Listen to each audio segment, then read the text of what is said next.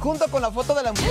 Bueno, ya decíamos al principio del programa que traíamos el corazón recargado de buena onda, de mucho agradecimiento, porque esta honorable producción nos hizo el día, el año, y de verdad que pasaron una de las experiencias más lindas en la televisión, porque trajeron a nuestras mamás, y para los que se los perdieron tenemos como un recuento, ¿verdad, chicos? Ay, sí, definitivamente. Muchas gracias. No puedo dejar de decir esa palabra porque estoy muy feliz. Fue un programa muy emotivo el de ayer. Sí, ayer nos la pasamos chille y chille y Ay, tú no derramaste una sola lágrima. No, claro sí, sí, sí. ¿cómo no? Yo lo vi, claro. ¿Tú lo viste? Yo te vi. ¿Me quebré? Se le empañaron los lentes. Sí, claro. ¿Qué sentiste cuando viste a tu mamá? No lo podía creer. La foto te sacó de onda. Sí, yo dije, mira, qué buen detalle de poner la foto de mi mamá, pero ya cuando salió, mi mamá no la podía ni abrazar. Como, ¡ay, mamá! Pero se quedó agarrando a la mamá todo el programa. Los vi atrás haciendo parkour y todo. Hicieron parkour.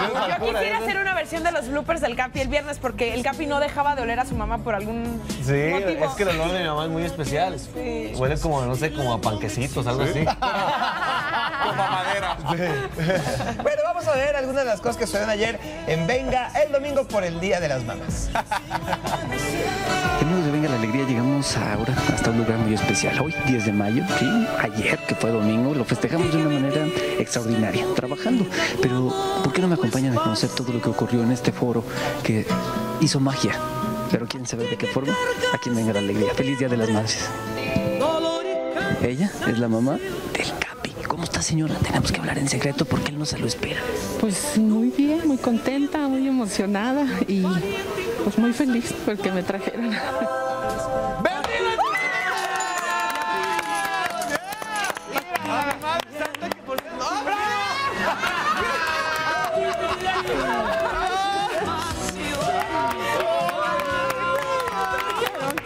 Y en este momento estamos viendo precisamente cómo es que el Capi recibe a su mamá en este estudio de televisión. Hoy es 10 de mayo, pensaba que no la iba a poder abrazar, pensaba que no iba a poderle dar ese abrazo.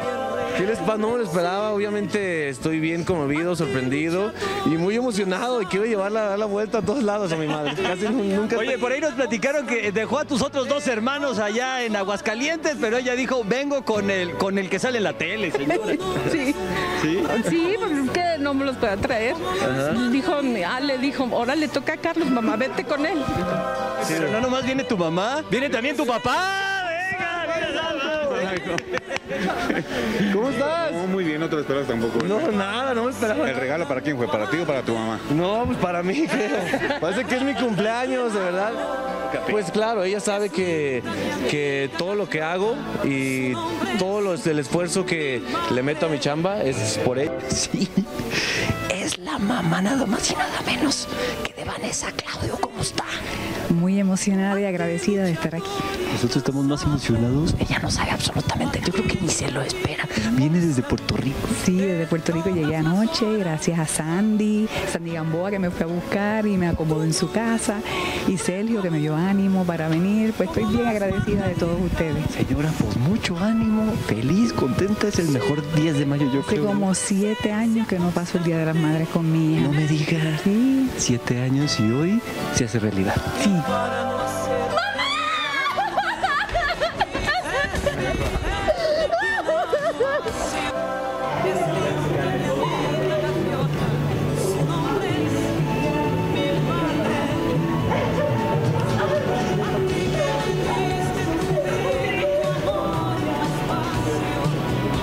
¿Ya se dieron?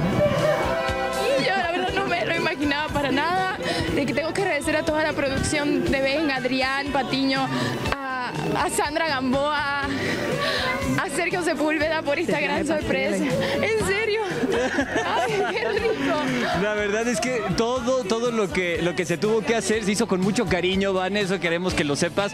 Ya nos platicó tu mamá que 7 años sin pasar un Día de las Madres con ella, 7 años, y hoy se hace un sueño realidad para ambas, ¿no? Porque sí, el regalo es para tu mami, el regalo es para tu mamá, poder ver a su hija, poder abrazarla, pero también para ti, se convierte en un regalo doble, ¿no? No, definitivamente. Yo le estaba comentando eso también a Sergio, que desde que llegué acá no había pasado un Día de las Madres con mi mamá, que la extrañaba mucho, ella sabe por qué me hace tanta falta, y pues tenerla aquí es como un sueño hecho realidad, la verdad no puedo creer. La verdad es que son momentos mágicos y momentos que solamente hacen posible la pantalla. Feliz Día de las Madres a todas las madres de México y América. Pues un día inolvidable, ¿no? Qué bonito. Wow, marcó 7 años o 9 años. 7 años sin pasar un Día de las Madres con mi mamá. Muy bien. Voy a poner a llorar otra vez. Oigan, además tuvieron la oportunidad de conocerse la mamá del Capi, de Vanessa y mi mamá. Traían una fiesta en el camerino.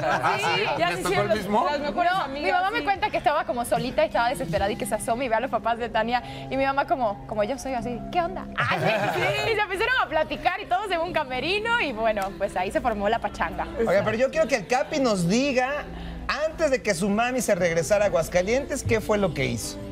Bueno, antes de que mi mamá se regresara, abrió el refri de mi departamento, vio un Six y dijo, no, vamos al súper. No puede ser esto posible. Y ya me surtió. Y un ratón, ¿no? Ajá, ya un Six y un ratón. Un ratón todo costilludo que no tenía que comer. Así. Y ya me la llevé al súper y me surtió. Bien. Como buena madre, ¿eh? Tiene que estar bien sano, mijo. Qué bonito. Oigan, muchas gracias a Venga la Alegría, de verdad, toda la producción. Sergio, de verdad, Adrián, a Sandy, que lo hizo maravilloso, a Roberto Varela, que también andaba escondiendo a todas las familias. El Bobby. A toda la producción, la verdad que fue un gran trabajo, fue un gran regalo, así que muchas gracias. Estaban bien comprometidos porque yo cuando llegué, vi a tu mamá. Bueno, me amenazaron. ¿Dices algo? Pero aparte, algo, es tu último día trabajando aquí. Mi papá me cuenta, me dice, hija, yo entrando a Azteca, vi al Capi y dije a mí mismo, no puedo perder la oportunidad de decirle a Capi que me gusta mucho su trabajo, quiero saludarlo. Y después vino la amenaza, ¿no? Después vino la amenaza de Bobby, casi de muerte. Muchas gracias. Qué bueno que la pasaron bien. Felicidades a todas. Vamos a cocinar. Me voy a cocinar, muchachos. Vaya a cocinar. Ya llegó.